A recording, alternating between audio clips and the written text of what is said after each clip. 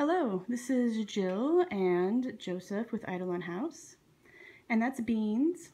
And today we're going to go over just how we groom our Angoras just to keep their fur nice and clean and free of mats. I use a, what is that called? A grooming table because I'm pretty short and I don't have a really good lap to keep him on my lap, so I just put him on the grooming table there. Joseph just uses his lap, which they actually really prefer, I think. That's also good for the human connection, I think. So we're just going to get started. You can see Beans is already kind of just chillaxing and enjoying spending time with the fam. These are the tools that we use, just a regular what's called slicker brush. All of these you can just get at like Walmart. Regular, just scissors. Well, this is actually a dreadlock comb that we got on Amazon.com, but you should be able to get it at like a beauty supply store. Little clippers, a rake that we usually just use for harvesting wool, so we probably won't even mess with that tonight. We raise our Angoras for harvesting wool, but like I said, today we're actually just going to go over the basic grooming process. So, we use the slicker brush first and give them what we call a once-over. And just go through and comb all over their body and feel for mats, the places that might need some attention. Comb out their little face and their cheeks and their furnishings, behind their neck.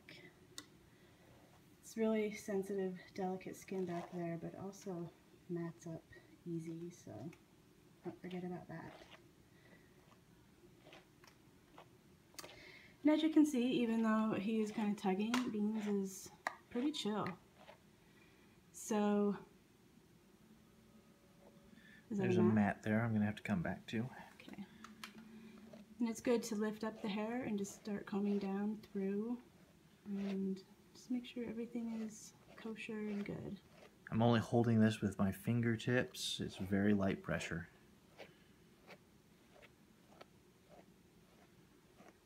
We like to focus on what we call compassionate grooming. If Beans was super hyper or just not feeling it, we would probably just take him back out to the touch.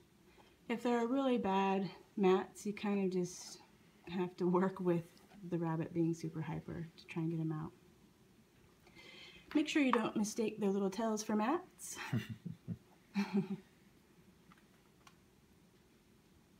But he's pretty chill.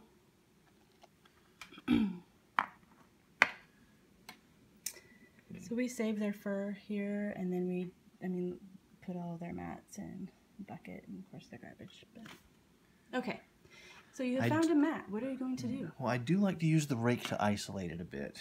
Okay.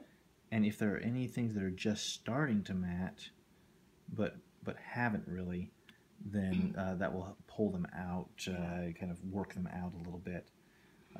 I would just suggest to use a little bit of caution with the rake, because as you can see, it does help isolate it, but if you pull too hard, you might end up hurting the rabbit. Again, I'm just barely holding it with the lightest pressure, so if it does snag, it will pull out of my fingers instead of pulling on the rabbit's fur. But see here, I've seen a little bit that's starting to come out. Down here on his foot, there's a little tiny one starting, and this larger one on his cheek that it's kind of floating. And those are all ones that I can see and feel now. So little ones like this will just fall right out. So Angora is about every 3 to 4 months will shed, and that is a great opportunity to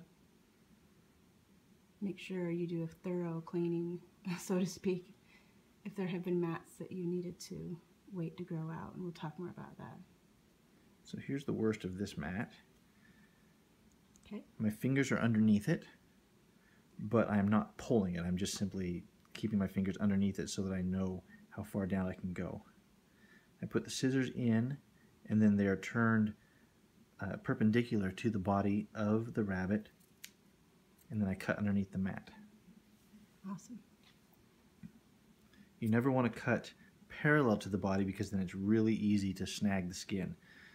Even if you're really close to the skin, lay down the scissors, then lift them up to a 90-degree angle and cut. That will keep you from ever cutting the skin. And you never, when you get a hold of a mat, you never want to tug at it before cutting it, because that will just pull the skin up. Their skin is so flexible, it'll just pull right up and you can cut right into it. So you never want to do that.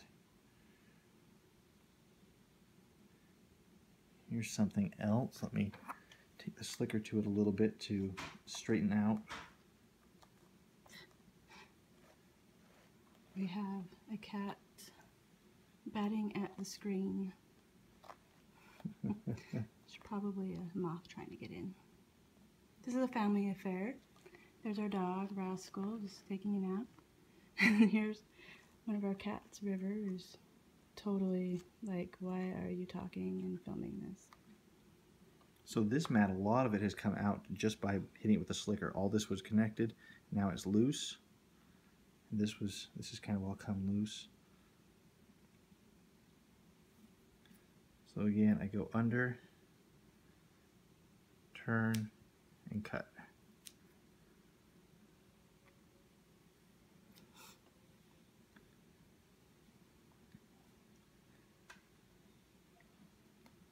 And their paws are kind of delicate. They don't tend to like having their paws worked on. So you have to be judicial about how far you want to go. But if it's open and easy to get to, go ahead and take those off. I see another little one over Honey's toe right here. That just comes right off. As you can see, Beans is really just still relaxed and kind of chill. You might get curious, but he's not nervous at all. Beans does have a peculiarity. He doesn't like anything else to be on my lap except him. So he's not too happy about these sitting there. So I will move them before he starts trying to kick them off.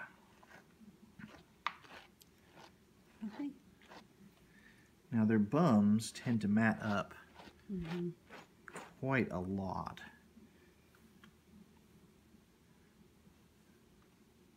So this is an area that you really need to brush out